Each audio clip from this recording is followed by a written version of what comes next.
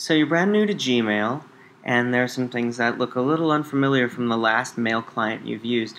We're going to take a look at how you can get started with Gmail and get used to the new things that you see here.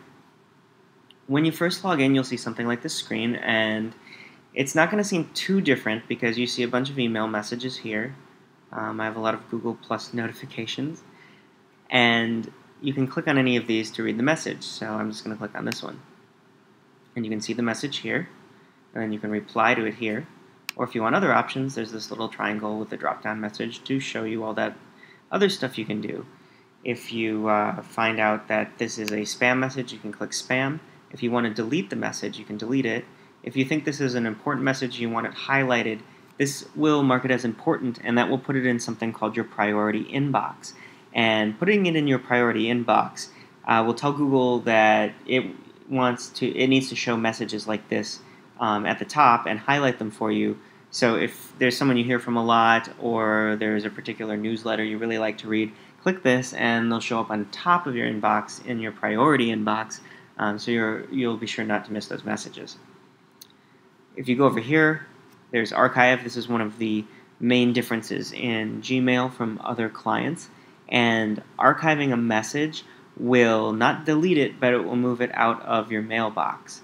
So what ends up happening when you have an archive is you won't see it here anymore, but you'll have the option of going to all mail, which you'll find under here, and you can see all the messages you've archived and you have in your inbox and everything. So you're not actually missing anything. If you go back to mail, you won't see those, but if you were to search for it, you'd find it, and you can find it under here. You'll also notice that I have some things that say personal, travel, etc. Those are called labels. So let's say I wanted to mark these messages. I just check those, and I want to mark those as personal messages. Go to labels, and then I can choose personal, and click apply. And then I can go ahead and archive those too, and I'll be able to find them in here and when I go to all mail. And so that's an easy way of actually sorting your stuff. If you want to create more ways to sort and make new labels, you can click Labels here and choose Manage Labels. And this will take you into your Gmail settings. And it will take you to the Labels tab where you can edit those labels. And you'll see some are already created for you here, like the ones we just saw. If I wanted to create a new label, like Emails from Mom, then I can click Create, and it will be right in there. But I can also say it's a sub-label of one of these others, and it is going to be personal, so I can nest it under there. And you'll see personal has a little plus by it now, and I can see Emails from Mom, and now I can put emails in there. Now before we get into more settings, another way to add stuff to labels is if you just grab this little, see these dots here, that's the grip on your messages, and you'll see a hand show up, and you can grab them and drag them onto stuff. So I will just say this is an email from Mom, even though it's not. And there, now it's part of this label. Now to go back into the settings, and if you want to find your other settings, you can just go into this gear menu here and choose Mail Settings. And now you'll see that you have a lot of different stuff here. You have all these different kinds of stars. You'll see starred messages is something that appears on the side, and that if you click a star here, this becomes a starred message, and it'll show up in your starred area, and that's to mark messages that you want to flag for later.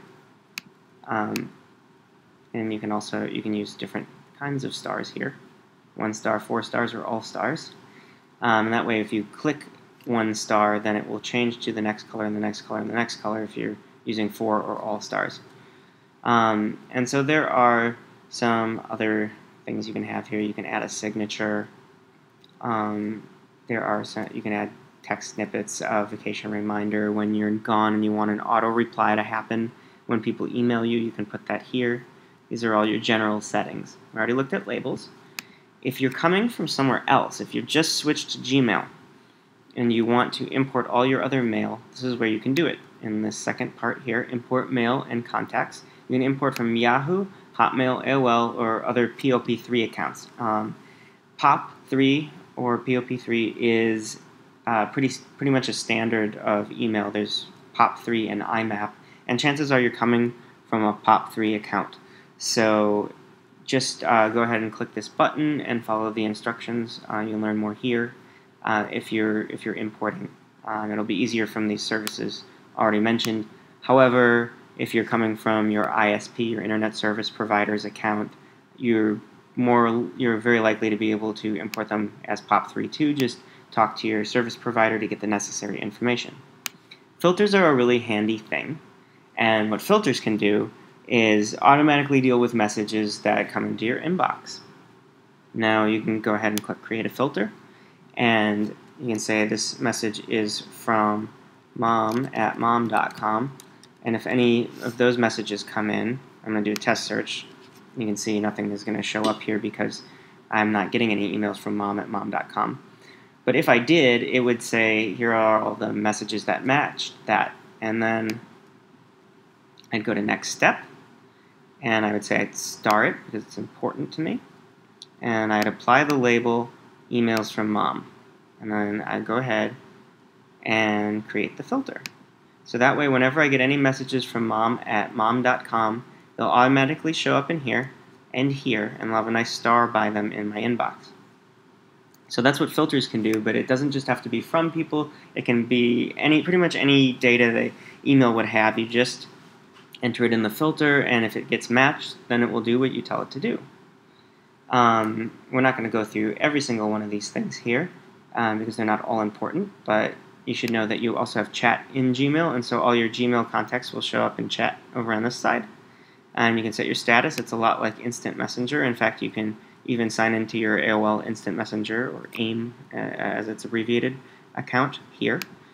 And then one more thing we'll just take a look at really quick is themes. And so if you don't like the basic Gmail layout, you can customize it to look how you like.